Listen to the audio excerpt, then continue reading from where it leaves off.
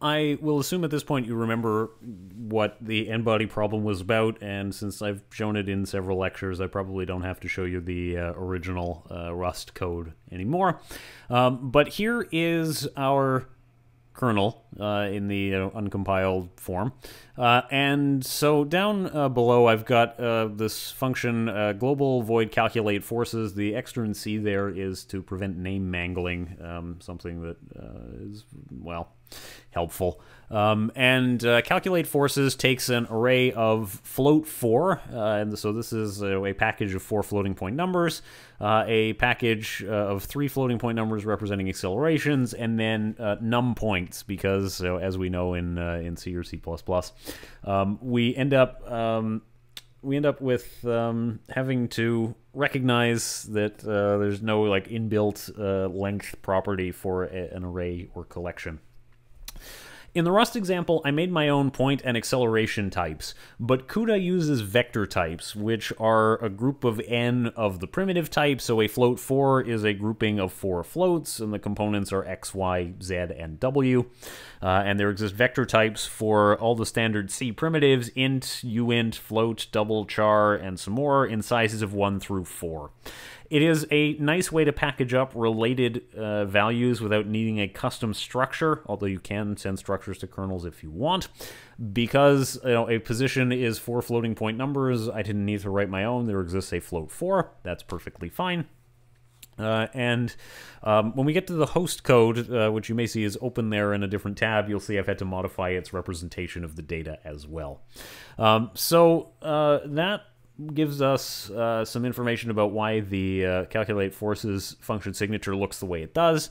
We get the current position using the block index, and we'll also get the current acceleration using the block index. And then for in I equals 0, I less than num points, I plus plus, we do body-body interaction between the current point and the position in that vector.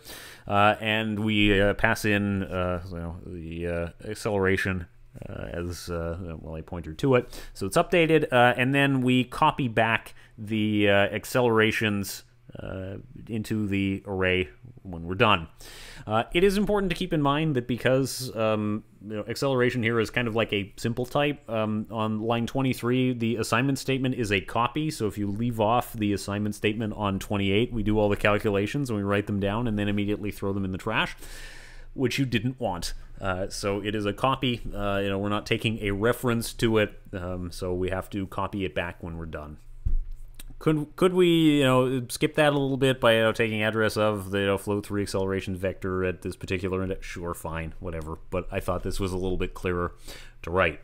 And then the other function that is in here is prefixed with device as opposed to global, and that means it is called from another function when running on the GPU, so it's called inside the already executing kernel, so a global function can call a device function, and that's what you want.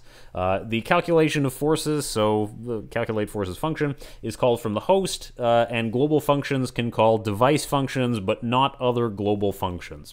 Device functions can call only other device functions. So it is. It makes it very clear where the entry points are from host code. And if you wanted me to put like object-oriented programming thoughts on it, then you would say, well, device functions are private. Not that I necessarily encourage you to think about it in an object-oriented way, but if that makes sense to you, then you could think of it like that. Yep, and the extern C declaration at the beginning of the global function just disables name mangling or name decoration, which is the compiler trying to differentiate between multiple functions within the same name. If that's too compiler dark internals to worry about, just put this magic spell extern C in front of your global functions, and it prevents the compiler from telling you it can't find the function by the name that you specified. I understand more modern versions of NVCC may not have this problem, but we will just put this in here to be safe. Is it superstition at that point? Maybe. Are there worse problems we could have? Yes. So we're going to use this kernel when we talk about launching and how to launch a CUDA program. But for the moment, I will show you the PTX, the compiled version. And this was compiled by the NVCC compiler, and it used CUDA compilation tools release 9.1, and this is version 6.1 of NVCC.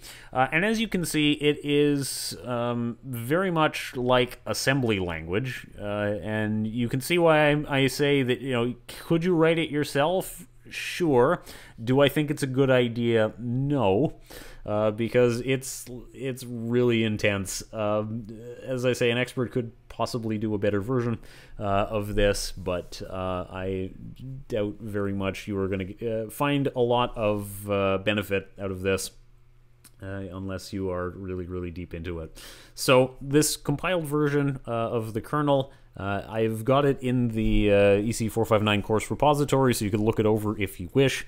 And as I say, don't make it yourself. Make the NVCC build it for you, please. It is much, much easier if you do that. All right, before we go on to discussing how to launch the kernel and the other side of it, that host code component, I want to take a minute to talk about how to write the kernel well. I debated whether this should go before or after the part about launching it, but I think it makes sense to put it here, because if the sequence in which you're going to write this is first I'm going to write the kernel and then I'm going to write the host code, it makes sense to write the kernel well to begin with. And this is more closely linked to the topic that comes before than it would be if we put it after the host code component. So to start with, when you're writing a kernel, I mean, aside from the practice makes perfect kind of nature of it, the most important thing is deciding what belongs in the kernel, right? Where does it make sense to use this approach of putting it to GPU, right? Anything that would benefit significantly from the large number of execution units is a good candidate. So that's typically something that is a loop of some sort. You have a lot of iterations of that loop. If the loops need to be sequential, that's no good. That isn't something that you would want. That wouldn't help.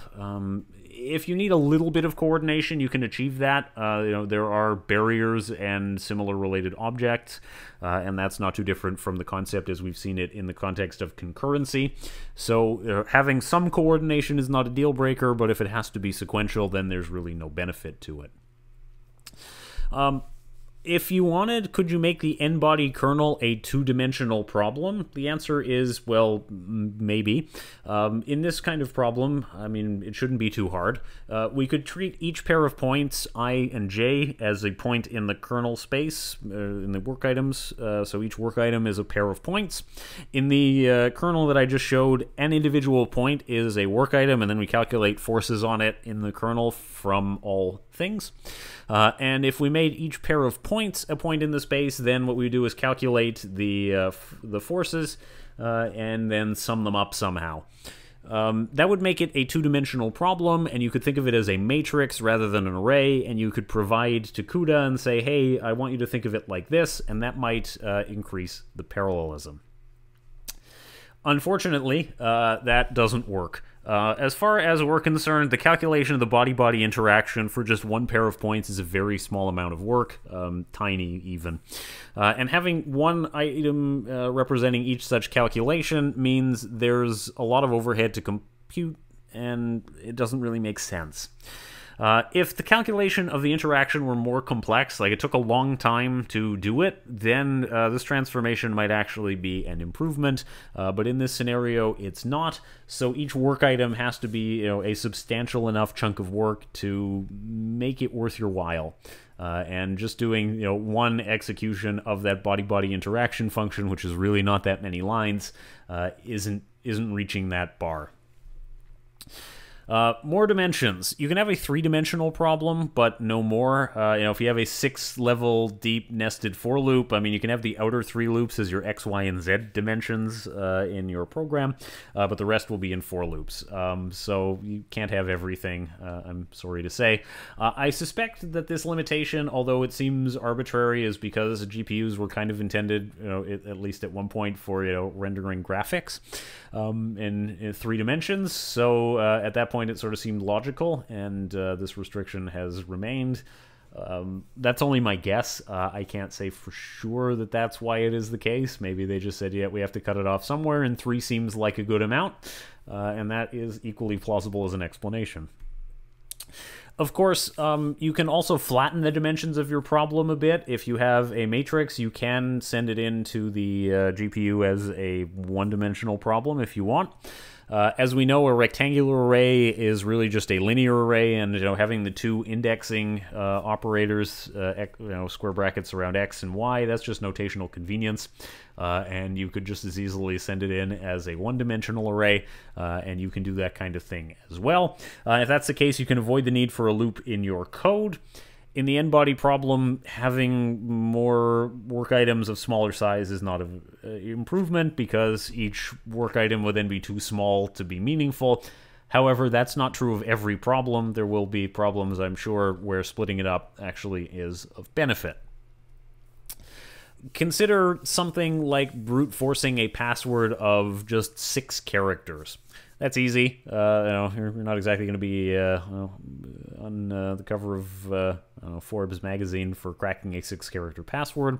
But a one-dimensional approach might just generate, for example, all possibilities and transfer that over. You could generate possibilities in kernel code as well. So one starting possibility for each valid character in the first position, and then let the kernel loop over all possible values. You might be able to improve that by generating starting possibilities in some 3D matrix for the first 3 positions, and then loop the kernel after that. Whether it's better or worse is something that needs testing, but ultimately you can't necessarily generate all possibilities in host code, because there would be too many and it wouldn't fit in memory. So it might be faster if you flatten things, if you have more dimensions or fewer dimensions. It would really depend on how long it takes and how much parallelism you can leverage. This isn't actually the best way to brute force a password, and that is something that we're going to talk about later. Another thing that we should be aware of when we do an execution on a GPU is that, unlike a CPU, there's no branch prediction and there's no speculative execution. That means that branches are more costly than they would be on the CPU, and in practice, the hardware will execute all the branches that any thread in a warp executed, which can be slow, and then it keeps only the results that are valid. So given something like this, if condition is true, then A is incremented by 5 and B is incremented by 5 in the else case, what will happen is we're going to run both of those, and then we will keep the result at the end that turns out to be correct. As you can imagine, that means there is perhaps a lot of extra work being done, depending, obviously, on how many branches there are and how expensive those branches are. If they're not too complicated and they are not so long, I mean, fine, we can live with it, but we do have to be careful, and we don't want to have a huge amount of unnecessary work. They get expensive quickly, so keep them minimal, avoid them if you can.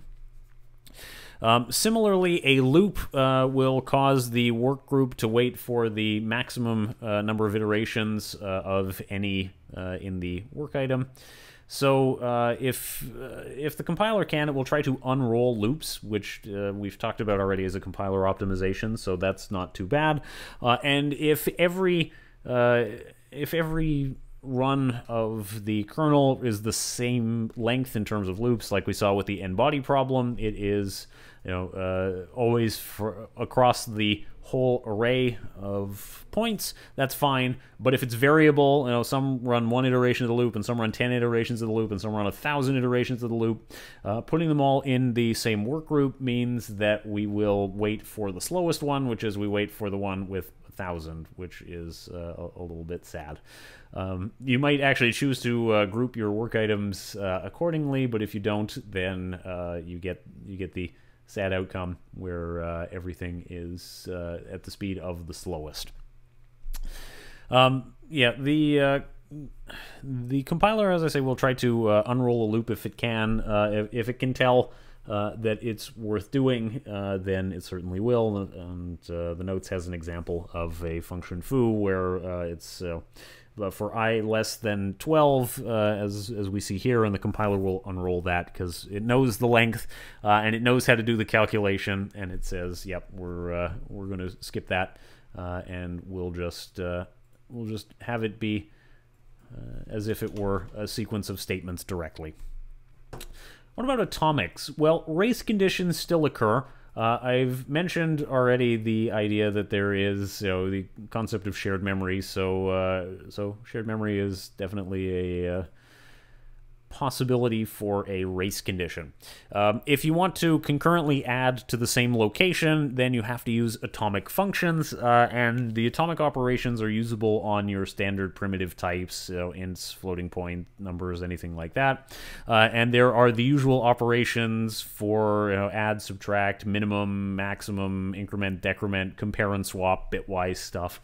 Everything that we are used to for CPU-based atomic operations, we have as well in GPU land. So here's an atomic example, and what we'll do here is we're going to do an atomic add, and we're just going to do it using a compare and swap, and it uses integer comparison because not a number is a thing. Just one of those like little tiny details that can really drive you nuts. Now, so in the atomic add operation, we will try to do a compare and swap, and if we are correct, and our add works the way that we expect, then we're good.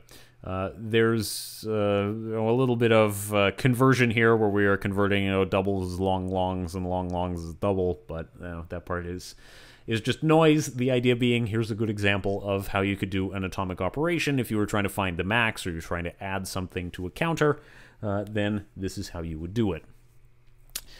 All right, so thus far we've covered the theory and how to write a kernel. To make use of it, we actually have to look at the host code because a kernel on its own can't do anything. We have to prepare it and we have to launch it. So that will be the next thing that we discuss.